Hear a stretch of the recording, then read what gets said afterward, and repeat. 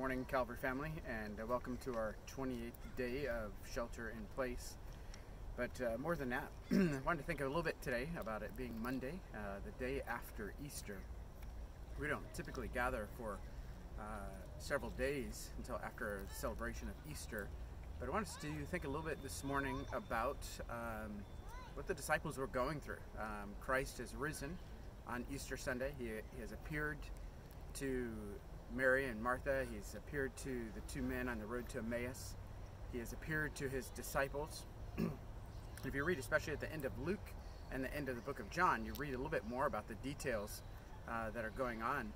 But there is a time where Jesus is kind of in and out of the disciples' lives. The time from the resurrection to the day of Pentecost is about 40 days or so. And there's a number of things that are going on during that time. You find the disciples initially, they're locked up in a room. You can imagine in Jerusalem all the chaos that's going on with Jesus having been crucified, now resurrected. A lot of rumors going around. Imagine if they had social media, all the different ideas about what happened to Jesus might be showing up on their feeds.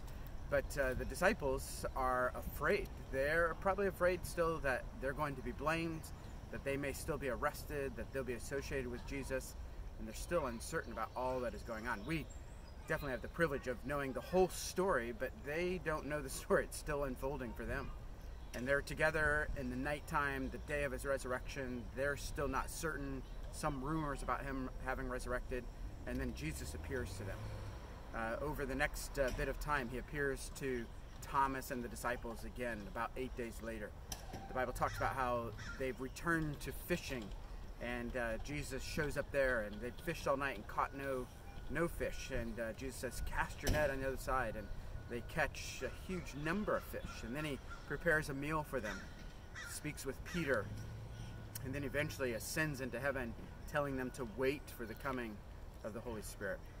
Quite a number of events. The resurrection for them was not the end, but it was really the time for big change. During this time, Jesus actually breathes on them and says, "Receive the Holy Spirit," the promise of the Holy Spirit that is coming, that we now get to experience at the moment of salvation as well. Just a lot of great things. I want to encourage you to go back and read again the end of John especially. A lot of great things that are taking place there, and try to enter into what the disciples are feeling and what they're going through as well.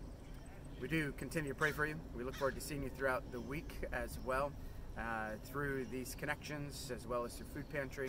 We definitely are keeping you in prayer. If we can do anything, be sure to let us know, and we'll look forward to seeing you again soon.